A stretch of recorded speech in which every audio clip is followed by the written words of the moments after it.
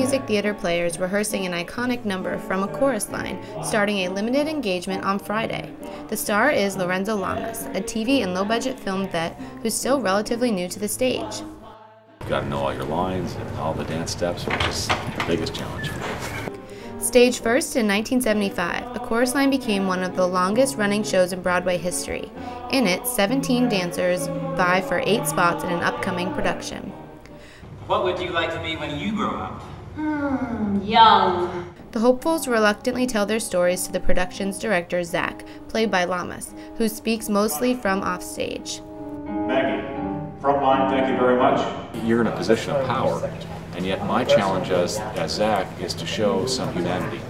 One of the most powerful monologues is delivered by Paul, a 25-year-old gay Puerto Rican played by Waltham native Scott Abreu. I knew I was gay, but that didn't bother me. What bothered me was that I didn't know how to be a boy.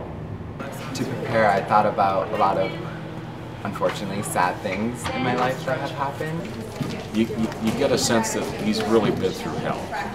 Among the other memorable characters are Cassie, a talented soloist willing to step back in her career just for a chance to perform. I need a job, I need a job, I need a job. Introduce the public to the plight of a dancer. The ups, the downs, the tragedies, the successes, the nervousness of the audition. Just to, come on out and see the show. It's, we don't have a long run. So if you're thinking about it, just, get in the car and come on out.